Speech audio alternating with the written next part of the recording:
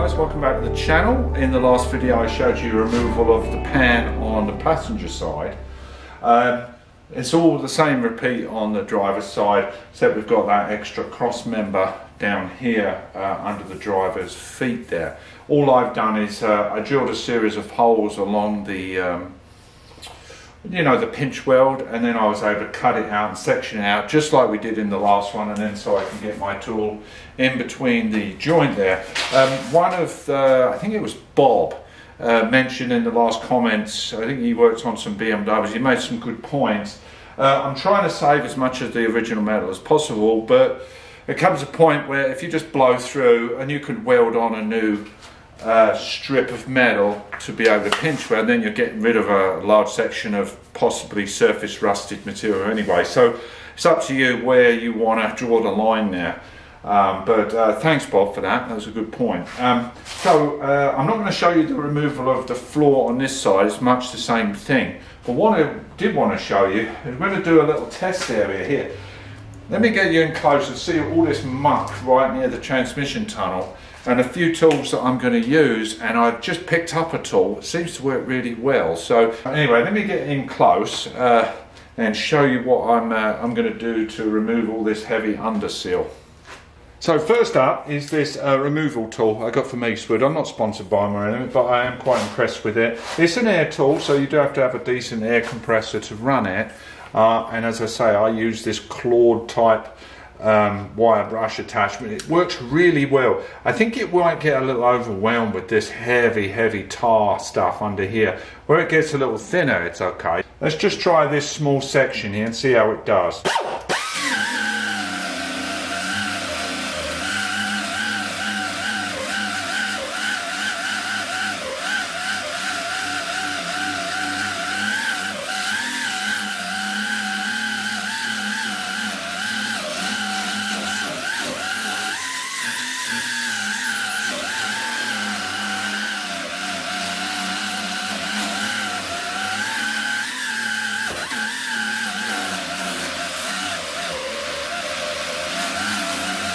So you can see now a large portion of that is a lot of tar and grease and muck, and this is the original, looks like overspray, and I think they call this Cosmoline or something.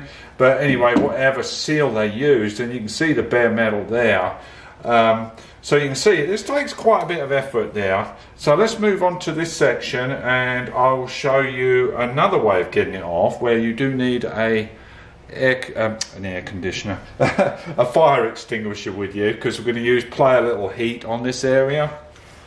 This is kind of a smelly stuff, so I just play it around this area here, just a light blow. It will probably catch fire a little bit and you can dab it out, but just be wary of this way, because obviously you're playing with naked flames, and obviously all your fuel lines and all that are gone anyway, so you should be good.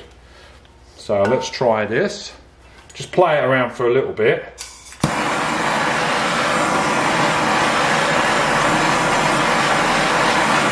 Get it bubbling. Pour it out, and then you can see what kind of job this would be. I probably could have put more heat on that, but it's definitely a smelly job. There we go. Now, once you broke free the main grime, let's get a little bit more heat on there.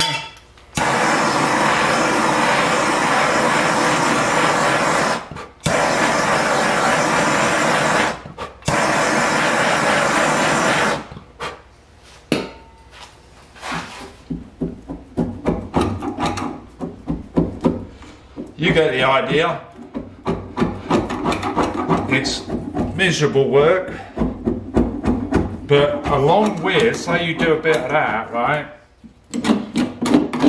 then you switch over to the air tool.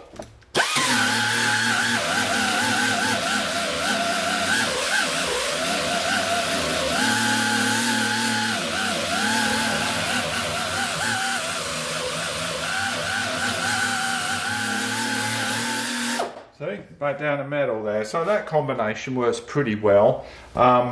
This is actually a fairly worn out brush. They work amazingly well fresh out the box.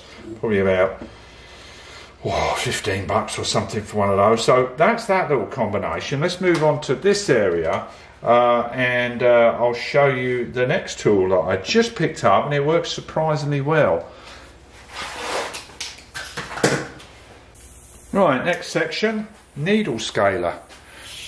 Just a series of rods. Normally it's used to break off rust and stuff like that. I was trying it back in, it seemed to work pretty well. It probably won't work very well now that you're on camera, but anyway, let's have a go, shall we?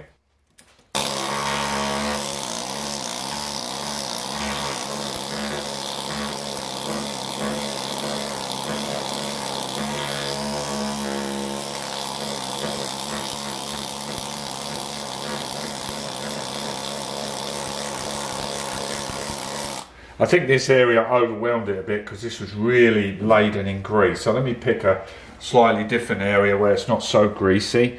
So it's a combination of things really. This works great to getting in, obviously getting in loose rust and stuff like that.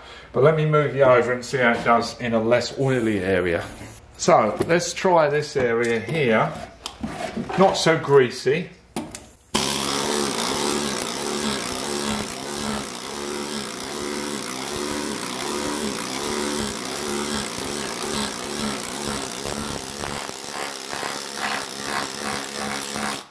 It seems to work better.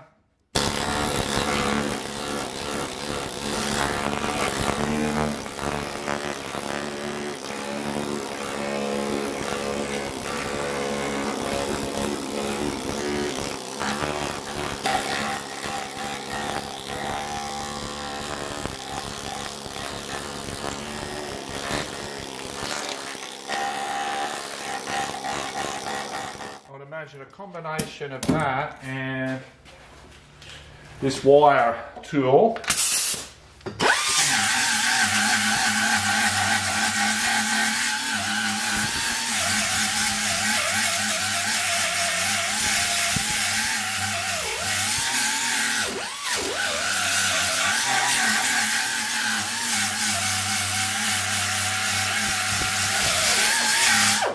That works pretty good, and obviously, you know, it's going to need degreasing and sanding before any epoxy primer goes on here.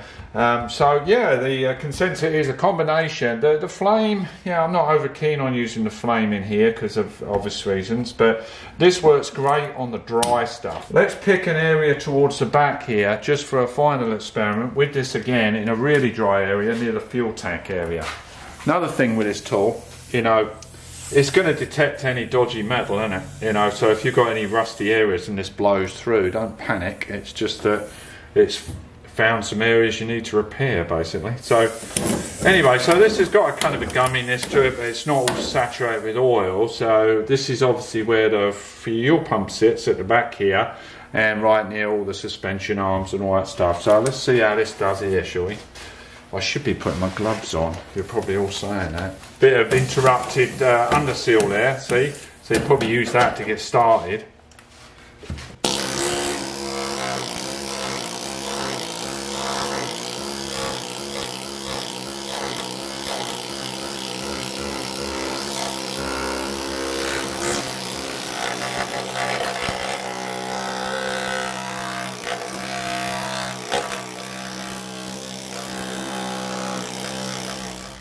Little tiny surface rust there, and that's not blown through, but that's, you know, an area where moisture got in under this underseal of this stuff. So you can see how well it works.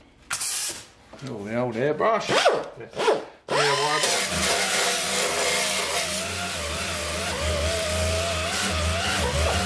There you go. So yeah, that seems to work pretty well. So I'm going to carry on with breaking spot welds and digging out spot welds.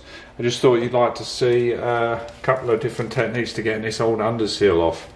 So yeah, I hope you enjoyed that little short burst there. Just an interim video on these 4 pans. As I say, we're taking it out, you know, depending on your situation, you're going to probably have to make repairs ready to receive the new pans.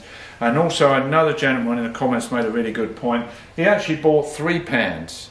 and so one of which then he can cut a long extension from the spare one, make one join, and then the remaining one just has 2 joints, and then he's got factory metal. I'm probably just going to use the metal that I saved off of here, but that's another good idea he had, because they're a few $100 a pan, and really when you're doing a project this, it's not too bad to buy that. There's a little extra to save you a little time and make it nice. So yeah, this is hard work. I asked the wife whether she wanted to come out and help me, but she wasn't interested for some reason. I'm not sure why. We wanted to go to church or something. Anyway, thanks a lot for watching, guys. Please hit like, share, subscribe, and I will see you in the next one. Not sure when it will be, because obviously see this work takes a little time, but I'll shoot a video as I think, you know, show you all the important things I think you'd want to see. So take care, guys, and I'll see you in the next one. Cheers. Bye bye.